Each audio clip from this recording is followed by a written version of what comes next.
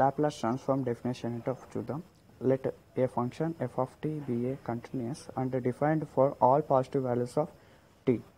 The Laplace transform of f of t is denoted by L of f of t is equals to integral 0 to infinity e to the power of minus pt f of t dt.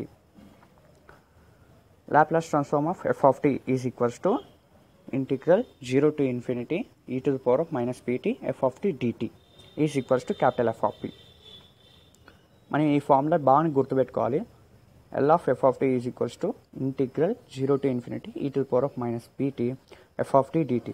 ఇది పదే పదే ఎందుకు చెప్తున్నా అంటే ఈ ఫార్ములాని ఎక్కువ సార్లు ఉపయోగిస్తాము కాబట్టి బాగా నేర్చుకోవాలి. ఇది కన్ఫామ్గా నేర్చుకోండి friends. Next, where p is a parameter and Laplace transform is denoted by f capital F of p. p అనేది పారామీటర్ అంటున్నాం and Laplace ట్రాన్స్ఫార్మ్ని capital F of పితో donate చేస్తాం ఫ్రెండ్స్.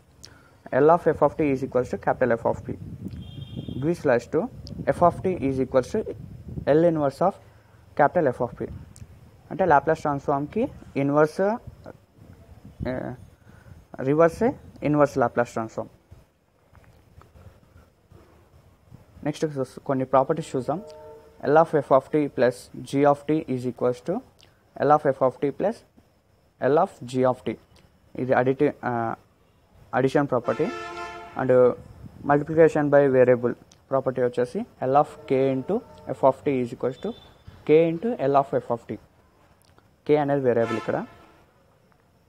నెక్స్ట్ కొన్ని ఫార్ములాస్ చూద్దాం. కొన్ని ఫంక్షన్స్కి లాప్లాస్ ట్రాన్స్ఫార్మ్ ఏమవుతుంది అనేది. L of 1 is equals to 1 by p. ఈ ఫార్ములాస్ కూడా నేర్చుకోవాలి ఫ్రెండ్స్. ఈ ఫార్ములాస్ నేర్చుకోవాలంటే కన్ఫామ్గా మీరు 5 మార్కులు తెచ్చుకుంటారు. ఈ ఫార్ములాస్ 5 మార్కులకి అని కాదు, ఇంకా తర్వాత వచ్చే 3 లెసన్లలో ఈ ఫార్ములాస్ని చాలాసార్లు ఉపయోగిస్తాం అనమాట.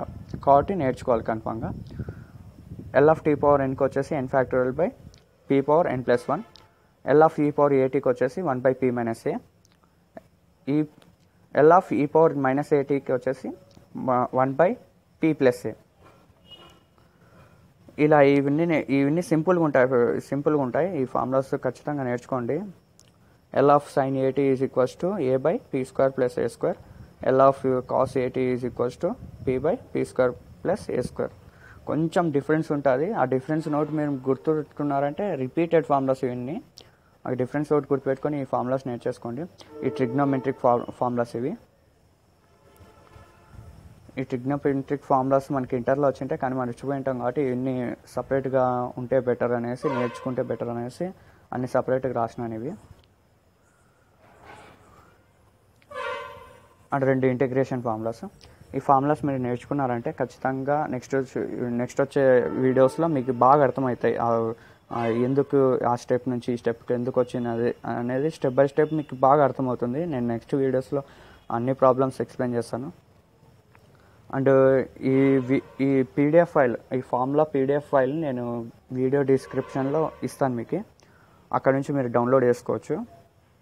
డౌన్లోడ్ చేసుకొని నేర్చుకోండి ఫ్రెండ్స్. ఇవన్నీ బాగా నేర్చుకోండి. ఇవి నేర్చుకుంటున్నారనుకో మీకు ఖచ్చితంగా మీరు ఫస్ట్ యూనిట్లో బాగా ఆన్సర్ చేయగలుగుతారు.